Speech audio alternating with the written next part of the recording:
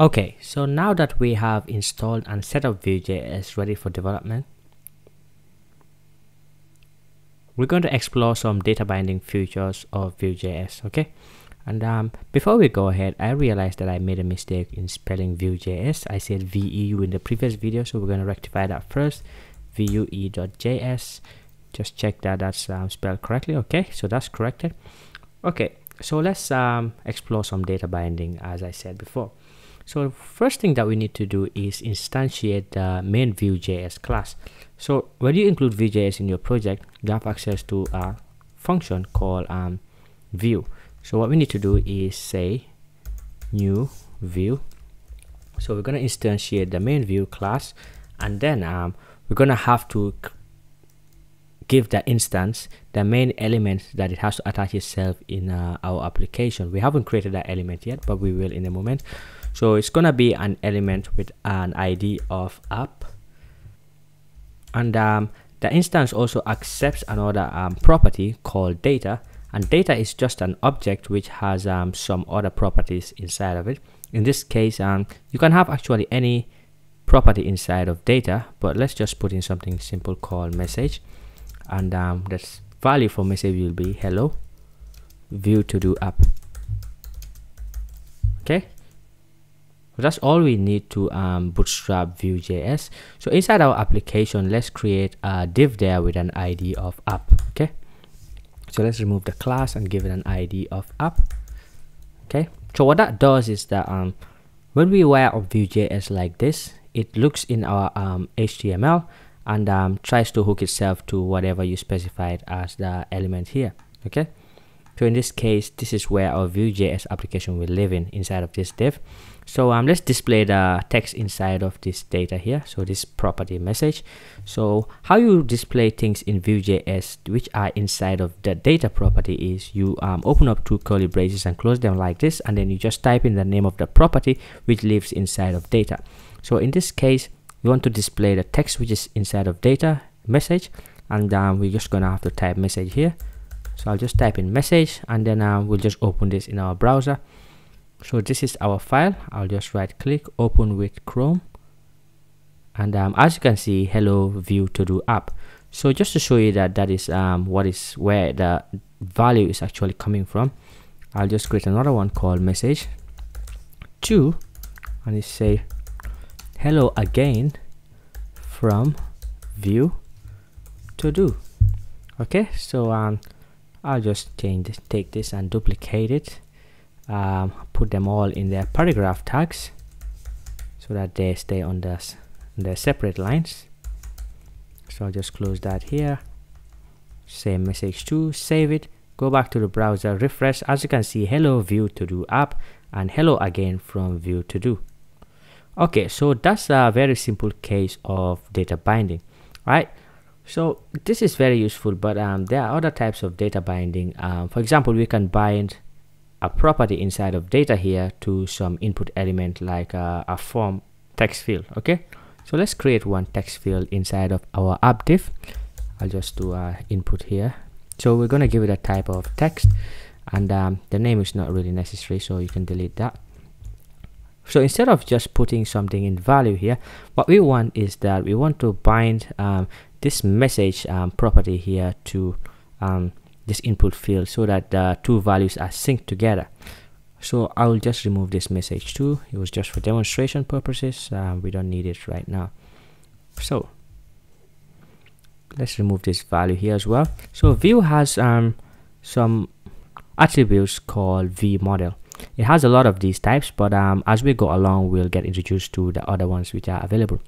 So there's one called vModel, and what it does is whatever you put inside this value here, it binds that input tags value to whatever you specify here. In this case, we want to say that we want to link the value of this input field to the message property. So we say message. I'll save this, go back to the browser, refresh. Now as you can see, hello Vue to do app is up here, which is this p tag here that we are binding to, and then we also bound that message property to the input field. So now when I change this here, as you can see, it's reflecting up on top here. Hello to do, we are changing your value automatically or dynamically.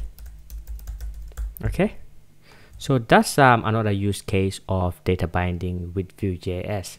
And the third one, which I want to show you, is that you can not only bind to input elements, but you can bind to link tags as well. So for example, you have a URL which lives inside of this data property here, and you want to bind it to a link tag. You can do that very easily. So I'll create a p element, and inside there I'll create a link tag. And how you do that is you don't directly set it on href. You say vbind, and what do we want to bind? Which attribute of this link tag here is the href attribute, and we say equal to whatever property we want to bind it to in our data element. Right now we do not have URL, so we have to create a URL property inside of here. So in this case, let's say http //www.google.com. okay, so right now what this vbind does is that after vbind, you just put in a semicolon, and then whatever property you want to bind to, and then an equal to, and then what you want to bind it to in your data property of the Vue.js instance, in this case URL. So we can change this to URL2 or some link. All we have to do is we just set this value here to some link. It really doesn't matter what the name of the element, the property is. So in this case, some link. So let's just say link to Google. Okay, so what's going to happen is links Vue.js is going to take a look at this here and evaluate and understand that we want to set the href property to some link. So I'll show you that in the browser console in a moment. Okay, so as you can see, the href element is generated, and if you look down here, you will see that we are linking to Google. So I'll right click that and say inspect. So you see that Vue.js has automatically created it. So we have a link tag here which is linking to google.com. So where is our vbind? That is removed by Vue.js, and this is what we need. So when I click on this, right click, open a new tab, as you can see, we've been taken to google.com.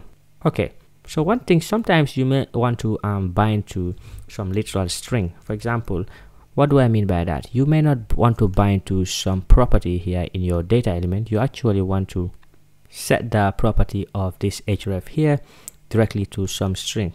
Okay, so how you do that is you put the literal property after href, so literal equal to, so http //www.cnn.com.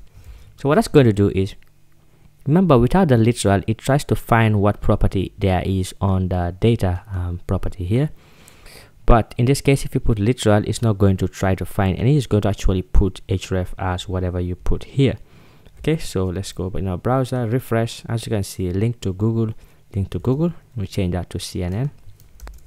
Okay, refresh, and now when I right click on this and inspect, as you can see, we're linking to CNN, and this one is the evaluated one, and this one is the one which is taken literally. Okay, so that's it guys for data binding for now, and in later videos we will explore more advanced data binding, but that should do for now.